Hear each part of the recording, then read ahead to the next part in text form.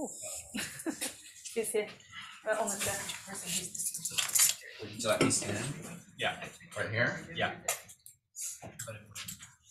Tap, tap, tap, tap. Hi, everyone.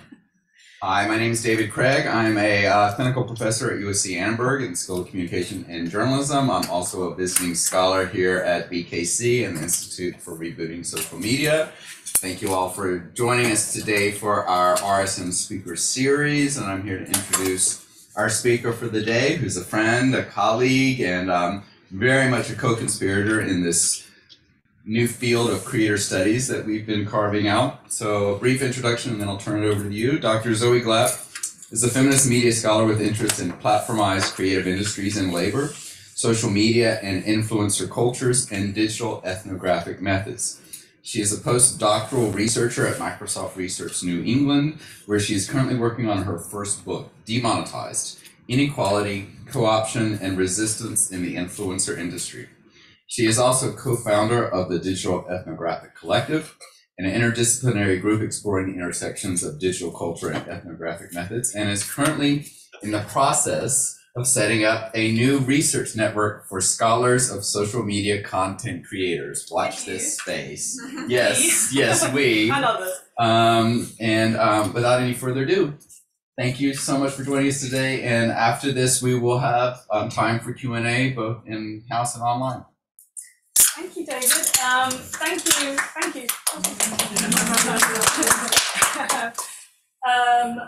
Well, thank you so much for having me. It's really nice to be here. Thanks, David, for inviting me. I really hope that you'll find this interesting. I'm just down the road at Microsoft in the Social Media Collective, so I think there's probably quite a lot of connections and relationships between those two groups. So it's nice to come here and just like get more involved with what's happening here. So today I'm doing a talk which I'm calling "We All Have the Power to Create the World We Want: Platforms, Creators, and the Co-option of Social Justice Narratives." I'm drawing on two pieces of research for this talk. Firstly, my PhD research, which I finished my PhD at the London School of Economics about 4 or 5 months ago, which was a very long-term, multi-year ethnographic study of the influencer industry in London, particularly thinking about labour, platformised creative labour, and inequality in the influencer industry. And that involved a lot of offline and also online field work. I also became a YouTube creator myself, and I did a lot of interviews with creators across a very wide range of genres. Oh, okay, that's fine.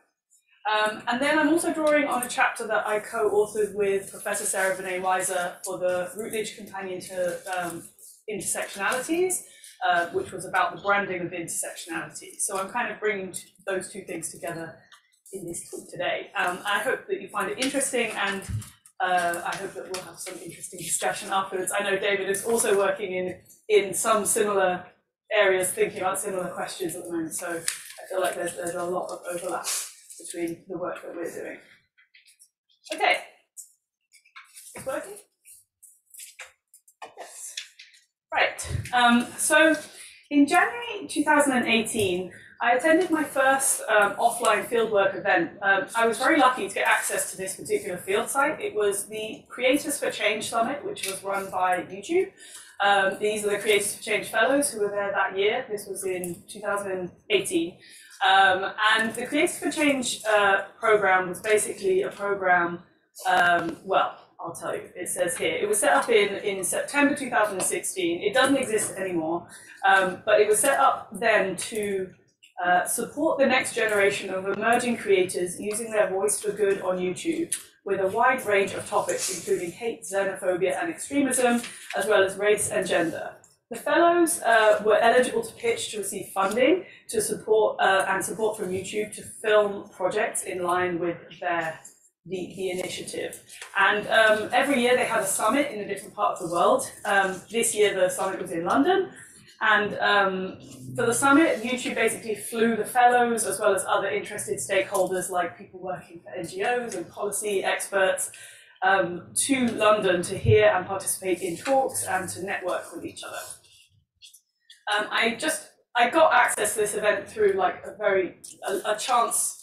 It was very lucky. Basically, my supervisor was invited, Sonia Livingston. She was working on policy stuff, and she didn't want to go. So she was like, "Do you want to go?" And I was like, "Yes, that sounds great."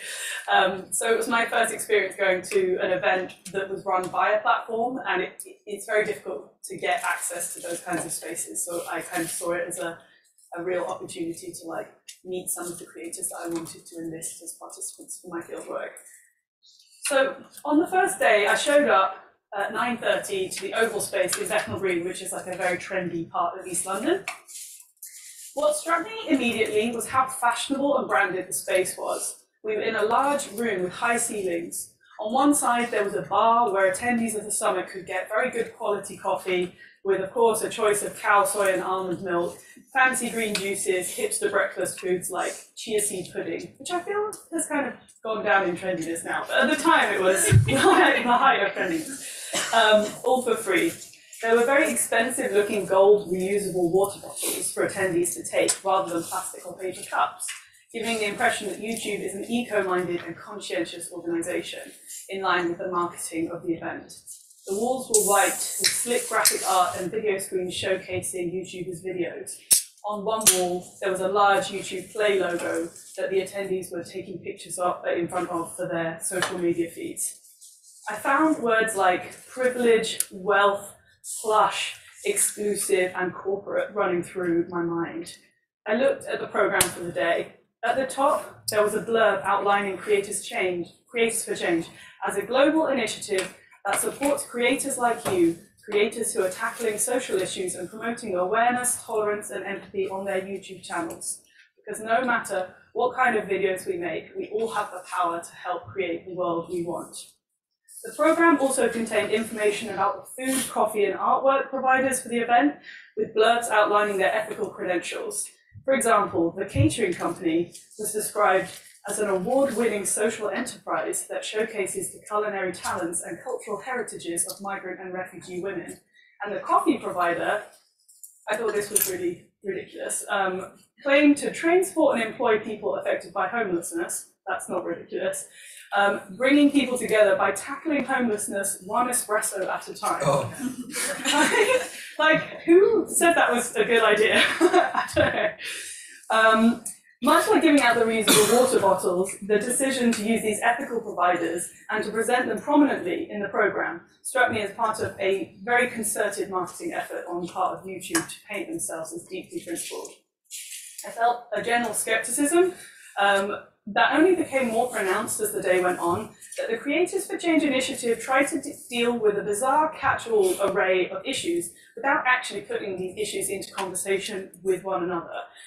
Programmed to strongly steer away from any controversy or disagreement between the attendees and encouraging impassioned but safe and very self-congratulatory exchanges about empowerment and changing the world through media.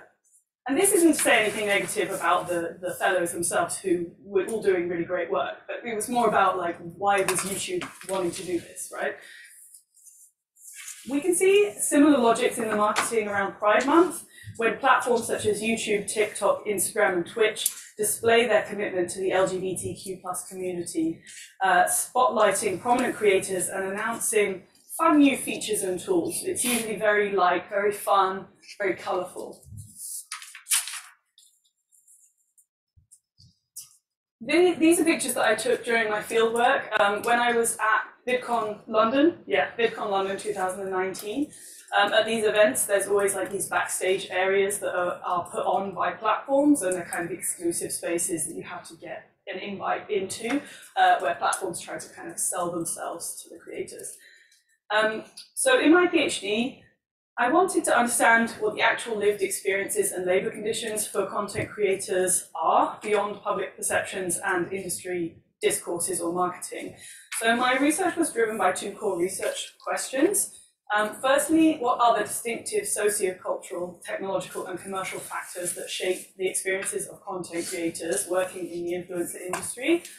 And secondly, which creators are able to gain visibility and success, and conversely, who is systematically excluded from opportunities? So core to my research is striving to understand the ways in which identity categories such as race, gender, ability, sexuality, and class impact creators' ability to gain success in this space. In line with other critical and feminist scholars, I found that contrary to the highly celebratory industry discourses that position social media platforms as diverse and meritocratic, there are complex and compounding exclusions and inequalities emerging around these different socio-cultural, technological, and commercial structures. And in the next few slides, I'm going to give you an overview of some of my findings that kind of outline some of the labour conditions in the industry. So, firstly, technological inequalities. Marginalised creators face algorithmic discrimination, which is well documented, and I feel like people here probably know about this literature. I define it as a process whereby certain content identities and positionalities within the platform economy are deprioritized from recommendation in an industry where visibility is key to success. So, for example, LGBTQ+ YouTube creators have faced widespread demonetization over the years for supposedly not being advertiser and family friendly, although platforms deny that that's the case. So scholar Carolina R., for example, has written extensively about the negative impacts of shadow banning on creators deemed not safe for work, like pole dancers. And BIPOC creators routinely report that their content is not recommended widely on the grounds of race. You might remember this story where Naomi Nicholas Williams, who is an Instagram model, kept getting this photo taken down when she wasn't showing any more skin than many other creators show who weren't getting taken down, and it caused quite a lot of protest on the platform. So in this video essay, you might recognize Khadija Mbowe. She's quite a big video essayist or bread tuber. She discusses the colorism that she experiences as a darker-skinned Black woman on YouTube, where audiences' implicit bias towards lighter-skinned creators in turn becomes algorithmic bias that determines who is seen and not seen on the platform. So, as she says in the video, these algorithms are simply just doing their job. If you mostly watch content by creators who are on the beige spectrum, that's all it's going to keep feeding you. As Sarah Benet-Weiser and I argued in our chapter in the book Creator Culture, which was edited by David and Stuart Cunningham, platforms' algorithms are designed to render some content more visible than others, and the logic of this asymmetry is based on profitability. Which leads me to the next set of inequalities, which are commercial inequalities. You might recognize Victoria McGrath, also known as In the Fro. She's like a very high-profile British lifestyle and beauty influencer who does a lot of brand deals with like huge designer brands. So one of my interviewees was Jo Burford, who at the time was the head of creative solutions at top-tier influencer marketing agency Whaler. She's now the UK head of community at TikTok. And I feel like I need to reconnect with her because that's pretty interesting. So I asked her, she was actually the only influencer marketing person that I interviewed. She had so many interesting things to say that I was just like, I have to talk to you more formally. I asked her if she thought that there was a diversity problem in influencer marketing, and she said that there's a great deal of diverse talent on social media platforms, but are they being monetized? Are they the ones that get picked for panels? I think that mainstream brands have a hell of a lot more to do. I think that a lot of them have an unconscious bias towards safe campaigns. And when I say safe, I mean pretty blonde girl holding my product sitting on the beach. They've seen it work before and they want to do it again. And even when marginalized creators do get selected for brand campaigns, they're often paid considerably less, if at all. And it's important to just say here that there are many ways that content creators won't make money, and indeed they're told to diversify their income streams because it's such a precarious job. But brand deals are still by far the biggest source of income for creators. So if you aren't able to get brand deals or you don't get much from brand deals, then it's very hard to survive as a content creator. So in a Guardian article, Nicole Opren, who's the founder of the Creators Union, which is an organisation in the UK, explained that LGBTQ+ creators, disabled creators, plus-size creators, and Black and brown influencers are constantly being asked to work for free. According to a 2018 study of YouTube that some of you may have read, 97% of all aspiring content creators on the platform did not make it above the US poverty line of $12,000 a year, with only 3% making a living wage. So within this context, a study conducted by MSL in the Influencer League in 2021 found that in the USA, there is a stark racial pay gap in the influencer industry, as high as 35% between white and black influencers, which according to the agency vastly overshadows the racial pay gaps in any other industry, which is quite an incredible statistic.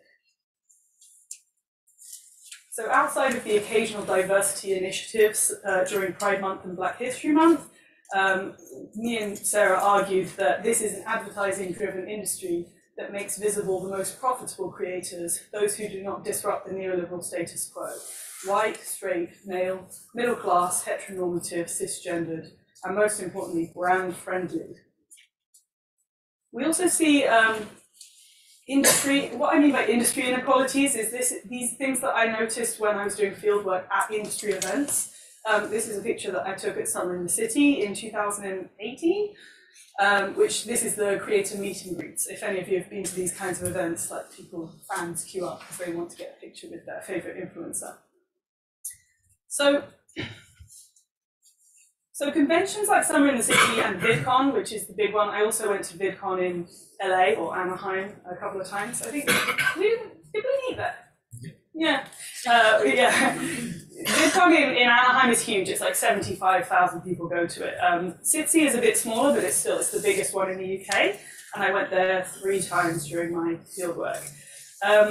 So they're really important spaces for content creators. Not only are they opportunities for creators to interact with their fans and also other creators, which is like a really important networking opportunity, but also industry people like talent managers, people who work for platforms, and very importantly, like marketing executives who get to choose which creators to invite onto brand campaigns. But I found that there are really complex intersections here between economic opportunities and what we might call like cultural fit. So it became really clear over going to quite a few of these events that the kind of core community of creators that always got invited to these events were predominantly white middle class creators working across a range of different types of genres, but that was usually the demographic.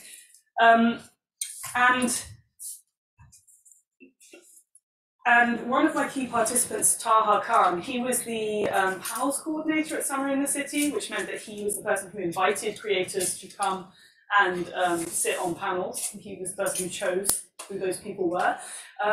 And he was someone who felt really passionately about increasing the diversity of the UK creator community, but he really struggled to make that happen over the years.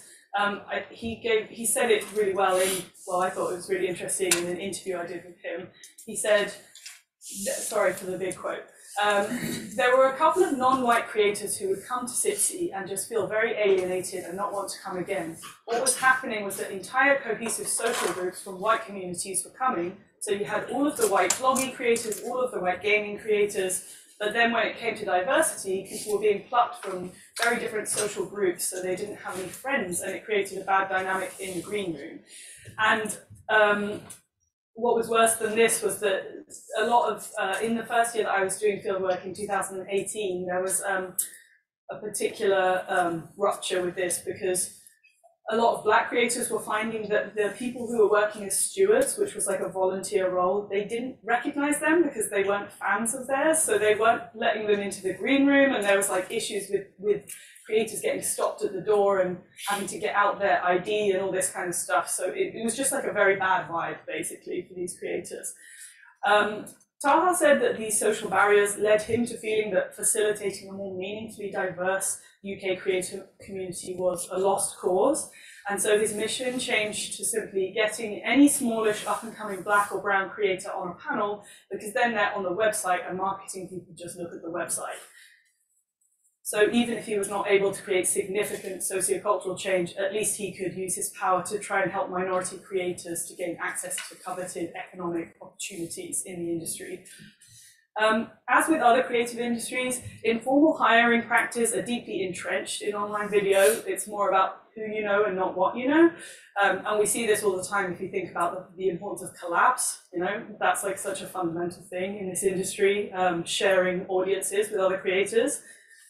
So networking is really an absolutely essential way in which creators access work and income. And as Ross Gill has argued about previous or legacy cultural industries, this informality raises grave concerns for equal opportunities, exacerbated by the lack of transparency in the process. And then finally, we have audience inequalities. So as many scholars have noted, the careers of social media content creators live or die by their ability to cultivate an invested audience community. So they really try to practice what Nancy Bain calls relational labor, which is basically cultivating an intimate and authentic persona, which you've also written about. I feel like you're in my line of sight, so I'm like, David's written about all of this too. And that's really important for content creators. It's like, you know, most people studying content creators agree that it's like a very fundamental and interesting thing about this type of labor, that kind of intimate relationship that creators have with their audiences. But the tolls of managing these audience relationships is higher for marginalized creators, especially those who make not safe for work content or critical leftist and feminist content, who are much more likely to be targets of ridicule, hate, harassment, and doxing. In her book, How to Stay Safe Online, Seyi Akiwowo draws on a sad but unshocking set of statistics. So women are 27% more likely than men to be harassed online. Black women are 84% more likely to be harassed than white women. There's been a 71% rise in online disability abuse, and 78% of LGBTQ+ people have experienced hate speech online. So to give an example, you may or may not recognize Ash Hardell, who's probably the most famous trans non-binary creator in the Western context. They released this video titled Trauma, Transphobia and the Internet, Why I Left for 2.5 years. In 2021, I think this video was released, in which they talked about the extensive trolling, harassment and doxing that they've been subjected to, which actually caused them to leave for 2.5 years. Ash is an example of a creator who has a very strong audience community and encourages intimacy via self-disclosure. But they describe how YouTube's algorithms recommended their videos to transphobic audiences, which means that the self-disclosure intended for their own audience became ammunition for anti-fans. So in this video essay, they say, I'm worried that by opening up and sharing my story and confessing to some of my personal self-doubts and struggles in the process, folks may try to weaponize those disclosures against me later. So I found that there's a catch-22 here for marginalized creators who find themselves in what I call an intimacy triple bind. These creators face systemic technological and commercial exclusions, as I've talked about in the previous slides. So they therefore have to rely more heavily on crowdfunding as their model for income generation, which means it's really important that they perform this relational labor and that can cultivate audiences that want to support them financially. But for these creators who are already at high risk from hostile audiences, performing this relational labor can open them up to further harms in the form of weaponized intimacy. So I want to return here now to what platforms are doing, right? So in the summer of 2020, following the murder of George Floyd, we saw anti-racist and intersectional politics move from the margins and into mainstream discourse with the heightened global visibility of the Black Lives Matter movement. Alongside many other industries, this moment gave rise to impassioned conversations about racial inequality in the influencer industry. And some of the dynamics that I've talked about in the previous slides gained a lot of wider attention in the industry. At this time, it was halfway through my PhD, I noticed a radical shift in how platforms were framing themselves discursively, no longer as neutral vessels for content, as Tarleton Gillespie posited in his influential article, The Politics of Platforms in 2010. In 2020, social media platforms felt obligated to release statements publicly supporting Black Lives Matter. Unlike the Creators for Change program and Pride Month marketing that I mentioned earlier, at this time, platforms actually took accountability for the role that they were playing themselves in perpetuating racial inequalities amongst creators and users. So, for example, Adam Mosseri, the head of Instagram, posted this letter titled "Ensuring Black Voices Are Heard" to Instagram's blog on the 15th of June 2020, in which he acknowledged the irony that Instagram as a platform stands for elevating Black voices while simultaneously being a space where Black people are often harassed, afraid of being shadow banned, and disagree with many content takedowns. Further, he highlighted how Instagram is striving to be inclusive to other groups, such as LGBTQ+ people and body positive activists that have been historically marginalized on the platform. And several longer-term initiatives emerged after that point that sought to tackle racial inequalities, such as the YouTube Black Voices Fund in 2020, which was a multi-year program dedicated to supporting and funding Black creators on the platform. And TikTok took a similar strategy with its Black Creator Trailblazers program in 2021, designed to nurture and develop 30 talented emerging Black creators, musicians, and artists in order to celebrate the Black community on the platform. So, what can we make of all this? I've been really racking my brain over the last few years about what does it mean that there are these, we know what the labor conditions are for creators. We know there's inequality that is perpetuated in many ways. We also know that platforms seem to be trying to respond to those issues. And that seems like a good thing, right? It's good. It seems to be good. But I still had this feeling that it was is it really changing? Is it actually getting better? Is this a good thing that's happening right now in the industry? And most importantly, does it actually mean positive change for marginalized creators, right?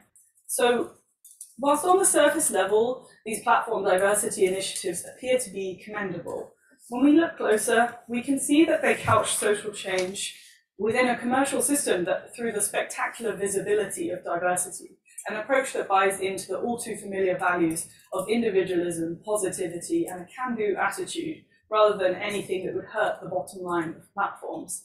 And I just want to add a side note here that I know people who work at these platforms who are really committed to increasing diversity and really do care a lot. But here I'm more interested in stepping back and looking at the structure as a whole, right? So as Faith Day has argued about YouTube Black, we need to distinguish Black YouTube on the one hand, which she defines as a reflection of an African-American cyberculture, and hashtag YouTube Black on the other, which is a reflection of corporate culture. As she points out, the creators selected for YouTube Black were already popular Black YouTube celebrities, those who do not disrupt the status quo or deal with overtly political topics. Francesca Savande has done really amazing work if you're interested in this topic. She coined the term woke washing in 2019 to describe the various marketing campaigns that draw on feminism, anti-racism, and social justice to market and sell products. As she argues, this type of strategy upholds the neoliberal idea that achievement, social change, and overcoming inequality requires individual ambition and consumption rather than structural shifts and resistance. What unites all of these initiatives is the reactive way in which corporate culture responded to the popular and political energy behind Black Lives Matter in 2020. They utilize anti-racism and intersectionality as a branding exercise only when they have something to gain from it, and not at other times. So this is content creator Nathan Zed. He had a video, this video here. Oh, you can't see the bottom here, but this video was called Black Lives Matter. It's trendy now, which he released in 2020. And he said, we're in a phase where it's basically like there's a monetization of Black Lives Matter, a commodification of Black Lives Matter. There's something profoundly amiss when it becomes financially and reputationally advantageous for corporations to critique their own privilege in a capitalist, racist, and misogynist system. By branding themselves as committed to social justice causes at times when consumers expect them to do so, platforms accrued social, cultural, and economic capital. Oh, my notes are huge on this page. In 2020, it became a financial necessity for companies to speak up about Black Lives Matter. But as the momentum behind the movement simmered down, at least temporarily, so too did the branding response. So it's not really in the economic interest of private companies to challenge the very power structures upon which they thrive. The fickleness with which companies picked up these issues and dropped them once the public appetite had waned speaks to the way in which the branding of intersectionality operates as all surface and no substance. The politics of anti-racism and intersectionality are co-opted as a veneer for change, but not at the cost of profit. So, as Nathan Zed puts at the end of his video, just a reminder for some people who are going to be done after this week and never have to think about Black people again until the next time this blows up. Some of you guys can do that, and the rest of us are still going to be Black. In the 2017 lecture, Angela Davis reflected on the fundamental disconnection between capitalism as a structure and the progressive intersectional politics of anti-racism and feminism. And I just wanted to share her words in closing. If we stand up against racism, we want much more than inclusion. Inclusion is not enough, diversity is not enough. And as a matter of fact, we do not wish to be included in a racist society. If we say no to heteropatriarchy, then we do not want to be assimilated into a misogynist and heteropatriarchal society. If we say no to poverty, we do not want to be contained by a capitalist structure that values profits more than human beings. In the current moment, we're seeing a significant rise in the commodification and branding of social justice discourses. It's tempting to believe that this marks progress in society, in as much as intersectional politics have become so mainstream that even corporate culture has jumped on the bandwagon. But initiatives like YouTube Black steer away from the strong anti-capitalist sentiment in the Black Lives Matter movement, instead embracing neoliberal discourses that fuse positive social change with exceptionalism and capitalist accumulation. As I've argued today, in a capitalist society where major corporations trade on their images of defenders of social justice, anti-racist messages have become yet another commodity to be packaged by marketing and PR executives, incapable of providing any meaningful challenge to existing inequitable relations of power. Thank you.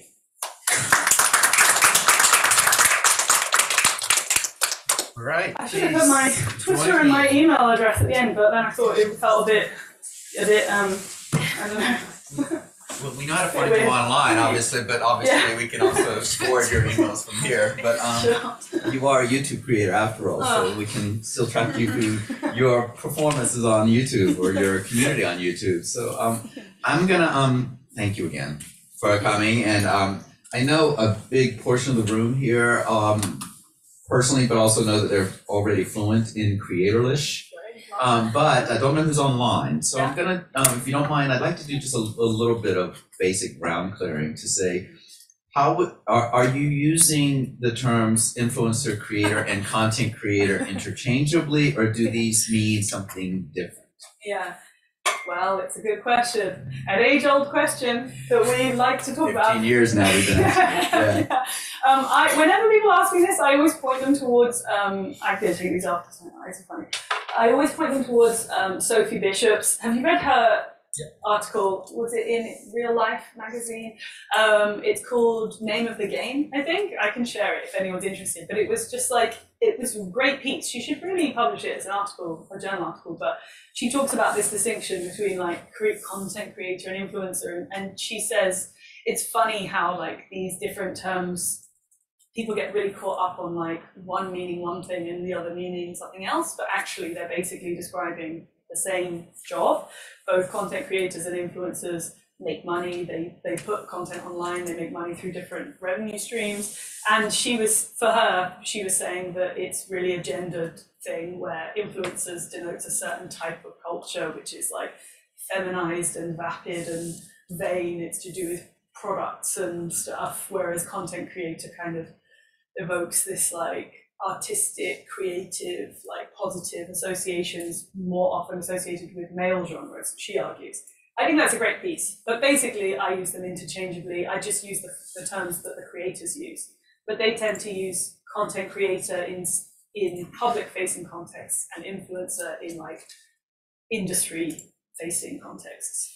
So just to, by the way, I'm still asking these at the beginning of all my research interviews. Yeah. I can't wait till the day when I don't have to ask these questions. But just to differentiate these, would these include game players, for example, over on live streaming platforms? And alternatively, are they different from what how Hollywood refers to themselves now as creators over in the film, television, streaming space? I would use content creator as a very catch-all term to include any like internet-based creator. My participants ranged very widely, including gamers, video essayists, lifestyle, fitness, short filmmakers, which is more of an unusual one, all sorts, daily bloggers and stuff like that. I use it very broadly. I don't know about the Hollywood question. I would like to know what you think about that. Oh, I'll tag that on later. I'm not going to waste. We have loads of questions for you, by the way, online. So let me just ask you more targeted questions around this particular research. As you're probably more aware than almost anyone in the world, actually, is the emergence of these new labor rights movements by creators. There's guilds and unions and all these organizations that are trying in many ways to try to create more sustainable, less precarious conditions, both on the platforms, but also with the brands and the advertising side. What do you think about the emergence of these groups? What are the challenges that they face? Will they be effective? Yes, good question. I think they're very interesting. I'm actually working on a piece at the moment with Sophie Bishop about the emergence of these unions and stuff. I think the language is really interesting. Like in the UK, they tend to be unions, or the UK and Europe. In America, they tend to be guilds and associations, which is interesting, and kind of points to the different politics that they draw on in what they're doing. But actually, I thought that a question you might ask, or that someone might ask, is so what should be happening, or what should platforms be doing if these things are not effective? And my answer would be to actually recognize and pay attention to those labor organizations, because they don't generally. I think the only one they did was the Internet Creators Guild, which was, about them, but they were a guild from 2016 to 19 that was started by Hank Green. So they really had some really big creators on their board and stuff like that. So they had the ear of YouTube particularly. But most of these groups are not recognized at all by platforms, which seems very problematic. But yeah, they're doing good things. They're doing different things. There's a new one that's just started, which is more to do with TikTok creators. But generally, they have great challenges because of the geographic fragmentation of creators, and also the regulation, the fact that creators in different countries are living under different regulatory structures. So these companies are based in America, but what happens to a creator who's in the UK? Can they, how do they enact change? It's just very fragmented, so it's really difficult. I always thought it was amazing that YouTube actually came out and announced that they would disregard anything from the German YouTube for Good group that came out. They put out a statement saying, we're not interested in those labor rights questions that they keep raising. It's just a small little contingent. Well, and Fairtube, that was Jorge Sprava. Right. He did, it was the YouTubers Union, and he had a thing called the Fairtube campaign, and I acted as a consultant for them. But they're an interesting case because they actually attached to IG Metall, which was one of the huge trade unions in Germany. So they actually were doing it in a real union-y way, and YouTube were just no, not interested. Not at all. So speaking of platforms, we've now seen the ways in which the platforms have used the work that creators are already doing in these spaces, including in the marginalized spaces, to then, of course, draw greater attention to them as a platform. It's a kind of corporate diplomacy, which is not unique to any corporation or this particular field. But what role do you possibly see platforms ever playing in trying to advocate for or create greater opportunity or fairness and equitable conditions for these creators while still serving their core capitalist profit mode? I think it's very difficult. I mean, you might have heard about the adpocalypse, which was like a big thing in 2017, I think, which was when, well, there have been multiple adpocalypses, but the big one was 2017 when I think adverts got shown next to like terrorist videos, and then all the lots of the huge advertisers pulled out of YouTube. And it caused absolute chaos for creators because basically YouTube tightened up its algorithmic system that determined what should be shown next to adverts, which had the terrible knock-on effect for especially smaller creators who all got demonetized because it was like not worth the risk for YouTube to put adverts on those videos because it was very difficult for them to determine whether or not they were safe for advertisers. And I think that, I mean, I think a lot of people in our field have drawn on that example because it's just it really shows the different stakeholders and how they interact with each other and how the push and pull kind of factors of those three, the platforms, the advertisers, and the creators. I mean, the short answer is, I guess if YouTube weren't so dependent on advertisers or prioritize creators more, or maybe the balance of that, how they prioritize advertisers and creators was different, then it would be better for creators. A lot of creators felt that platforms just care about advertisers. I mean, obviously it's kind of baked into the system, isn't it? If your income is coming from advertisers, of course you're going to privilege advertisers. But then also, I mean, maybe platforms could put more pressure on advertisers to actually think about what kinds of creators they want to partner with, not just in terms of like pre-roll ads, but in terms of the brand deal. I feel like platforms have a lot of power actually to kind of put pressure on advertisers in that situation. So we'll open up to questions. One last question for you, and I don't know if you can speak as fluently, but I know you're very aware of Sophie's work in getting the UK has been perhaps one of the few jurisdictions to actually entertain creators as a class of labor and to engage more beyond just kind of these typical advertising endorsement guidelines that every country now has around what creators can and cannot do on platforms. They've actually gone and entertained a more holistic account of what creators contribute to the economy, both economically and culturally. Could you speak a little about that sort of process and where where that's at in terms of the Parliament and the discussion? Sure, exactly where it's at now. But I mean, she ran an inquiry with the UK government about influence of labour and drew on a lot of the work of people in our field, which supported the idea that this is, in fact, an important industry that needs to be paid attention to. I didn't put it in this talk, but some of the statistics, the numbers around this industry are just like crazy. I think Goldman Sachs had a report, right, like 3 months ago or something? $500 billion. Yeah. Was it half a trillion? Half a trillion. Was it not a quarter of a trillion? Half a trillion. It's now up to half. The Give it another week. economy. Yeah, with no underlying evidence to support it. Yeah. It's a pretty number. Yeah. I mean, I'm not sure Goldman Sachs ever has to support their data, but okay.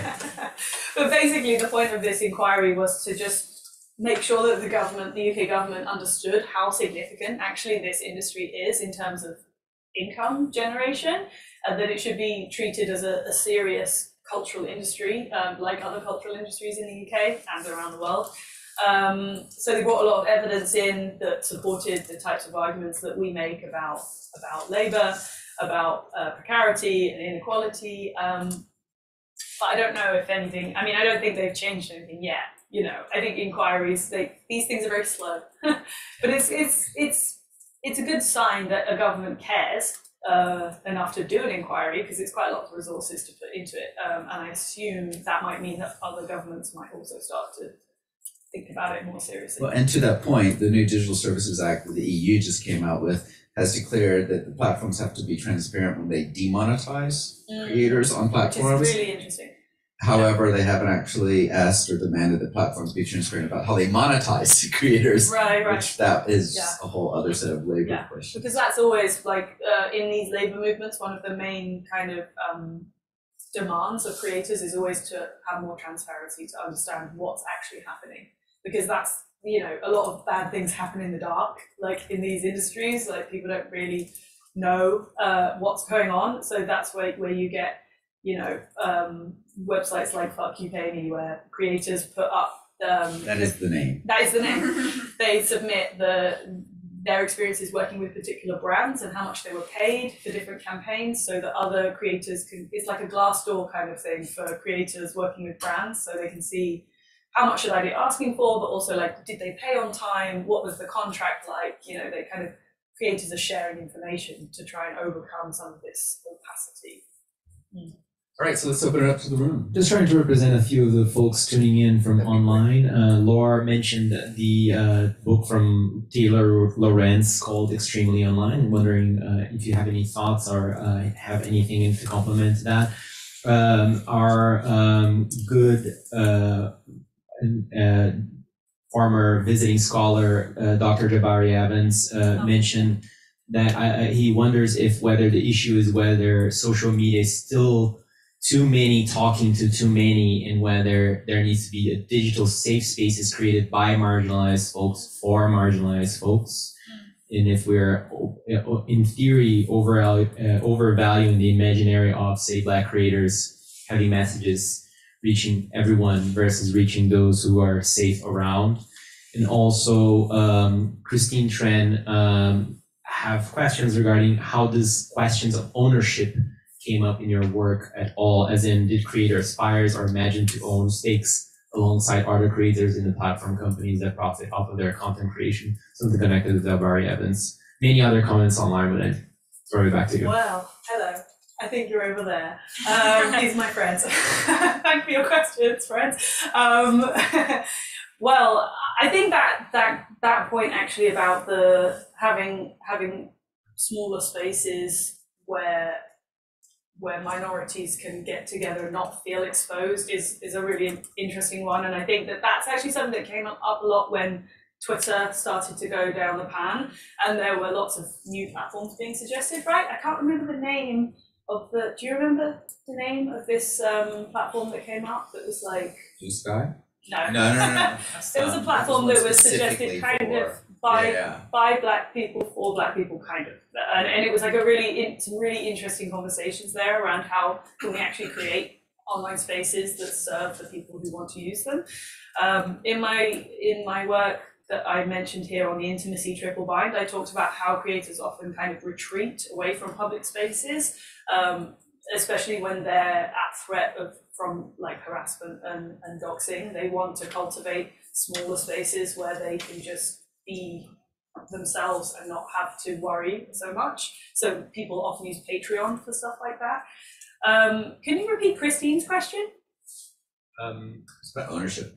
Christine, yes, what about ownership? Did creators aspire or imagine to own stakes alongside other creators in the platform companies that profit off of their content creation? Where does ownership fit in the imaginary of creator careers aspiration? Yes, that's a good question. Actually, I've been thinking about this a lot recently because it keeps coming up. It came up at our workshop a couple of weeks ago. Have you guys heard of Nebula? It was a platform that was started in 2019, I think, 19. I heard about it at the time because I was doing fieldwork, and some of the creators that were my participants were part of Nebula, like the first round of people. But Nebula is basically a platform that's owned by creators. And I've been meaning to look them up again because they've come up like 3 times in the last week. And I think it's a really interesting case study for one of the chapters of my book is about creator resistance. And I think like that's a really interesting, different model that doesn't, where it's like a cooperative, basically, a cooperative platform. But at the moment, I think it's mostly edutubers. So the people I know who are really involved with it are like science creators and video essayists, which is cool. But anyway, yes, ownership is an interesting question. But that's the best example that I've heard of, which I think deserves some further scrutiny. All right, let's go around the room. See who's got some questions. If not, I've always got more.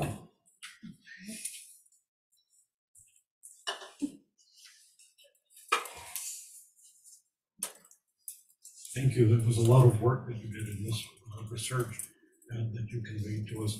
This is not an area I know, and so I have a pretty naive question to ask you. I think you object to systematic bias in the compensation that creators are given, and you gave us the results of what it sounds like very dramatic an impressive study showing that people of color, other marginalized creators, are not paid the same as other creators are.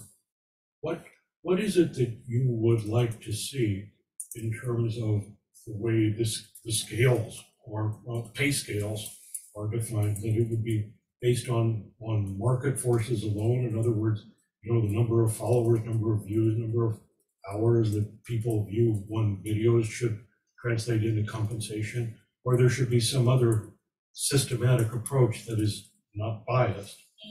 And then I think I have another question, but I want to Yeah. see what your answer is. Yeah, it's not a naive question at all. It's really important. I think it's very easy to kind of point out the problems, and it's much more difficult to actually come up with solutions to some of these issues because they're so complex and multifaceted. At the moment, the way that brands usually decide how much they pay is based on metrics. So like viewer stats, you know, retention. It's not just viewers and subscribers, it's very fine-grained detail about particularly the demographics of the audience of the person, which raises a lot of questions about inequity, basically.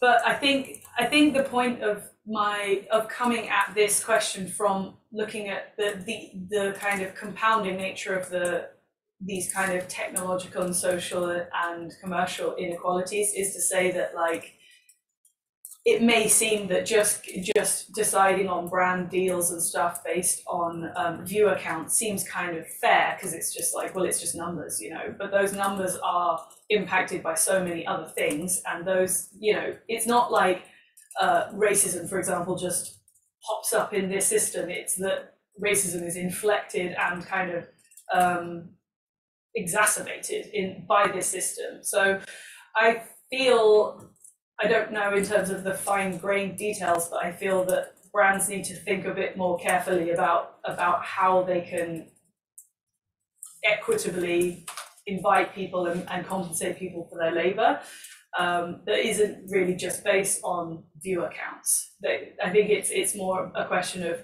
decoupling the income from those kind of metric-driven systems and thinking, what is the labor that I'm asking this person to do, and what value does that have to us as a brand? But that might seem naive because, I mean, that's, you know, that is how the system works. They're trying to measure the output of, like, the kind of financial value of investing. And of course, if someone has 10 million followers and someone else has 10 followers, then they're going to pay more for the 10 million. But that is why this system just kind of perpetuates itself. So I don't know if that's a very satisfactory answer, but I think fundamentally it's about decoupling from that heavily metrically driven way of calculating payment. Yeah, thank you. And so I appreciate how research can help unearth problems. It's not the job of research to find solutions. That's the job of advocacy. The research finds problems and helps to find them, and that seems like what you are done and are doing and have done very successfully, and I appreciate that. I lose sleep trying to figure, based on what you have said, I'm very troubled about how one would go about trying to embed values in these kinds of decisions. So I'm not advocating at all. It should just be open market and just based on metrics. I'm not advocating that at all. But I'm also aware that there are a lot of white supremacists online who have heavy draws and lots of followers who are very commercially viable. And so just by going on market forces, things would head in a direction that I personally would find objectionable. But I'm also, as we all know, we're finding ourselves in a time when you started by saying that creators got together to think about creating for the good of society. And right, and it sounds altruistic, but it's politicized and it's complicated. This week, the good might be having no Jews from the river to the sea. by many people's accounts. And other people's accounts, there would be different solutions to very contentious issues.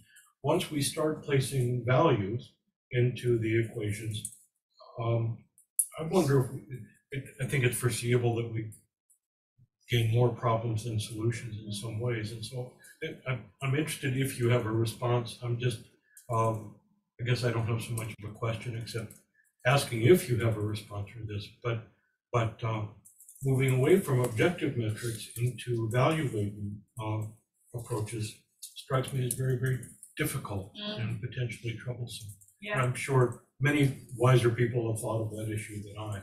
And I wonder if you can help me sleep at night thinking about that. Well, I guess the first thing I would say is that there are values in the system that already exists. They're kind of capitalist values, but there are lots of values that undergird the current system. They're just not very overt, except actually in the case of these sorts of campaigns where the values suddenly become very clear, though inconsistent over time. Yeah, it's complicated. I mean, I think that the difficult thing is that these platforms, there are certain people who work at these platforms. The platforms are based in certain cultural contexts. Those cultural contexts have very particular politics and culture, obviously.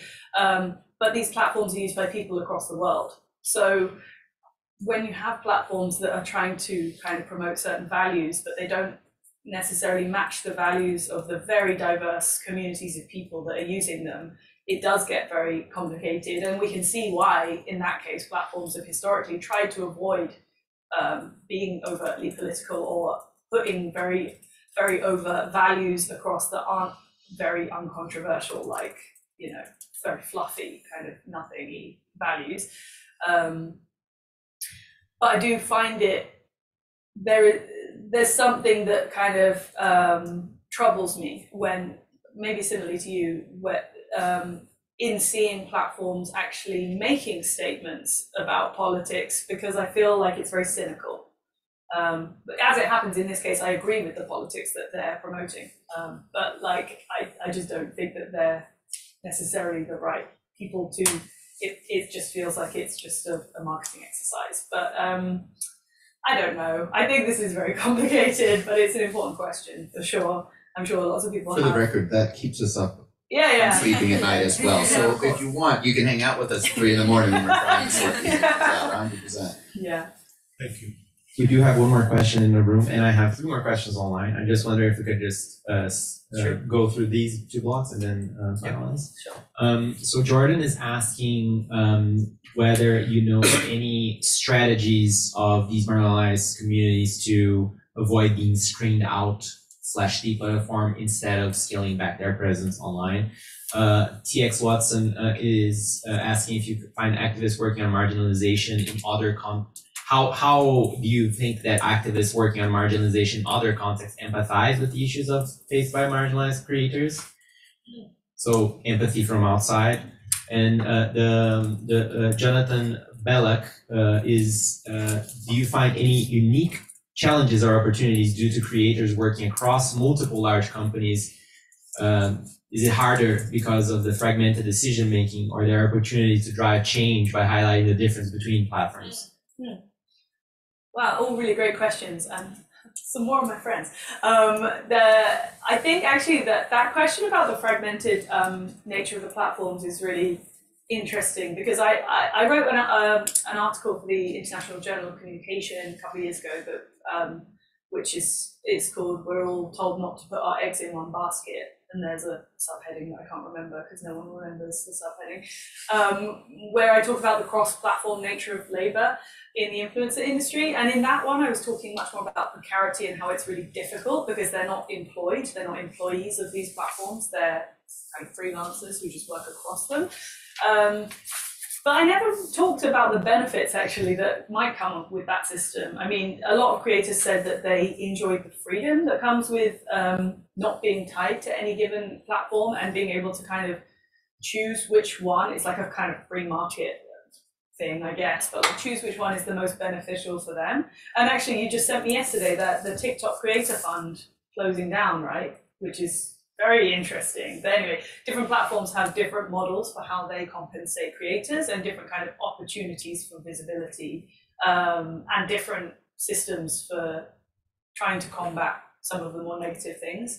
But I feel like I don't have time to go into detail about it right now. But now, TX's question, is there solidarity from other, or sympathy, was the word sympathy, empathy, from other people in other industries? How do they see this? I mean, TX probably knows more than I do because they just started this new union. And I would like to talk to them about it. But maybe this is an outdated view, but I kind of feel like people still see content creators or influencers as like not real laborers quite a lot of the time. So there's still this sense that they're just like having fun online. And so maybe they don't get as much solidarity, especially as there's this kind of popular view of influencers as just having a lovely time, sitting around, doing luxurious things, getting free gifts, whatever, it depends on the genre, but like it seems like a dream job in a lot of ways. So maybe perhaps unions of ride-sharing apps might not feel that much sympathy for content creators. But I don't know. I don't want to speak for, it doesn't really make sense to lump whole groups of workers into one thing. But I think that is a problem for a lot of creators, that they're not really taken seriously. And that's what a lot of this work and like the influencer inquiry is trying to do, to say, look, this is actually a really big industry. It's a serious form of labor. It's a really challenging form of labor. And what was Jordan's question? Sorry. I'm really bad at remembering. One quick thing, which is that I'm sure someone has done some research in terms of how other activist organizations, not just labor groups, but activist organizations have come to understand creators as allies. I know that GLAAD, for example, has for years given out awards to creators who've been leading the latest evolution in kind of rights challenges in the social media space. So they've been splashed on the cover of all of the Advocate and other queer magazines and queer rights magazines for years now in this space. So I think a lot of activist organizations have moved more rapidly into understanding the social, cultural, and political significance of what these creators are doing, who are simultaneously also aligning around capitalist concerns. Jordan's question tackled the point where you were saying that some creators choose to step back once they find those difficulties. Are there ways that that creators are actually stepping in and finding loopholes, and if those loopholes are worth it? Yeah, I mean, I think there are a lot of different approaches here. For example, I heard a lot of, like, particularly in 2018 when I was first at VidCon in LA, I heard LGBTQ plus creators talking about how they had started taking off any reference to queer culture in their tags and titles to try and mitigate algorithmic discrimination. So there are a lot of little small tactics like that exist where people try to kind of circumvent the system. There are many tactics to do with trying to fit into more mainstream culture. The chapter I did with Sarah for your book Creator Culture was about feminist content creators and how they kind of dial back the overt political messages in order to still be appealing to brands. So there are a lot of things like that. They all end up hurting the creators in the end, because they're basically all tactics that involve not kind of showing your true self, in a sense, trying to hide aspects of yourself in order to not be discriminated against. Sorry, one more question, right, Lauren? Thank you so much for this presentation. So many threads to think about. I want to ask something around the transparency. I think you raised this point around the transparency of moderation and content moderation, and I feel like there's been a push towards content, transparency and how content moderation and algorithmic injustice is happening. But I'm wondering, and maybe this is a really optimistic proposal, and I wonder if this had come up in any of your field work, if there is a push towards transparency around monetization. And you mentioned, that audiences and the way that audiences are commodified in different ways is largely how content creators make their money. But what would it look like if we were to demand platforms to give us the numbers on how much each audience was worth? And then maybe we'd be able to reflect on how are the platforms monetizing or placing value or some type of fiscal value on various different groups. Yeah, it's a great question. It would be really interesting and really useful for us as researchers if we had access to any of these systems or how anything works.